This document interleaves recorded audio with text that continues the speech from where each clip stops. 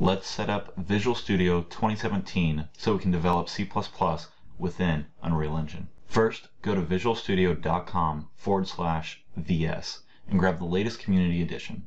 If you happen to have access to Professional or the Enterprise Edition, grab the installer for your respectable version. Once downloaded, run the installer.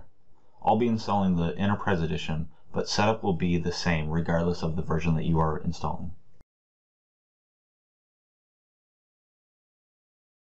The only required workloads are desktop development with C++ and game development with C++. I'm going to install Linux cross-compiler tools as well as the mobile development tools to enable cross-platform compiling of UE4 games later to Linux as well as Android. Unity tools are also available if you happen to be developing anything within Unity.